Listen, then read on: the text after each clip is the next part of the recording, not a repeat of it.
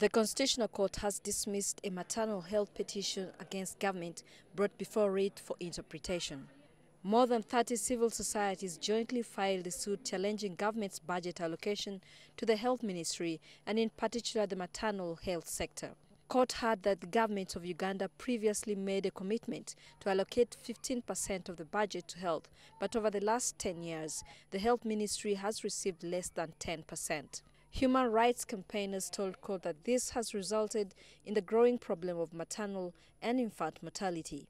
World health statistics show that 16 women die every day in Uganda while giving birth, and 76 of every 100 newborn babies die on their first day. The Attorney General challenged the suit, saying it's politically motivated and involves demands which the Constitutional Court cannot make.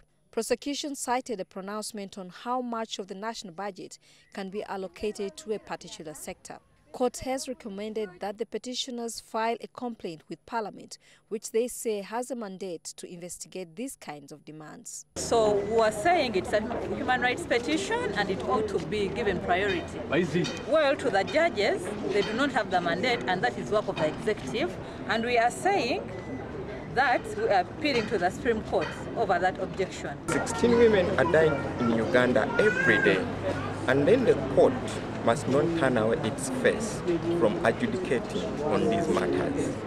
What we have had today might look like a setback, but I don't call it a setback. It just gives us an opportunity to appeal this decision.